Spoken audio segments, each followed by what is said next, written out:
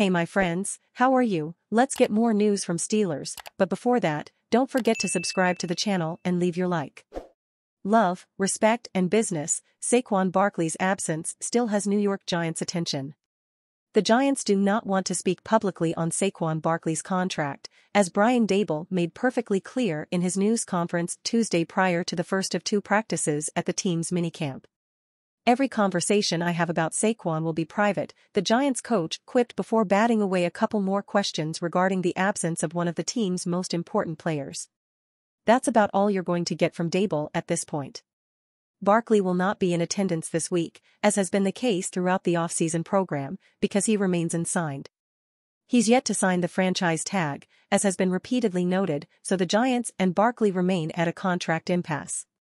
But as much as the Giants don't want to talk about Barkley business, with Daboll leading the way as to not get caught up in any negotiation backwash, they continue to take opportunities to praise him, essentially shining a light on his absence as both sides play the waiting game with the July 17th deadline for an extension looming.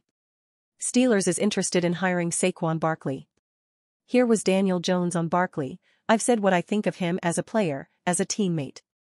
That's certainly still the case, and I'm supporting him and I'm here for him as a teammate and as a friend. And Dexter Lawrence, who like Jones signed a lucrative contract extension this offseason, I love him and I respect him. It'll all play out for the best, I believe. Then there was this sentiment from Sterling Shepard, the longest tenured Giant. I can't visualize him in another jersey. That's my best friend. Obviously, I want him here.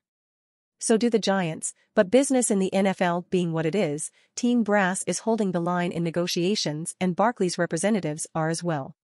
Former Eagles running back Miles Sanders received the most money in free agency at the position this offseason when he accepted a 4-year, $25 million deal from the Panthers. The Vikings just released Dalvin Cook, who has 4 consecutive 1,000-yard seasons. The Cowboys bid farewell to Ezekiel Elliott. Where Barkley fits beyond the guaranteed $10.1 million franchise tag is a matter to debate, and the Giants and Barkley have certainly done that for 9 months with no agreement reached. And you fan, what do you think of the Saquon Barkley situation? Leave your opinion in the comments.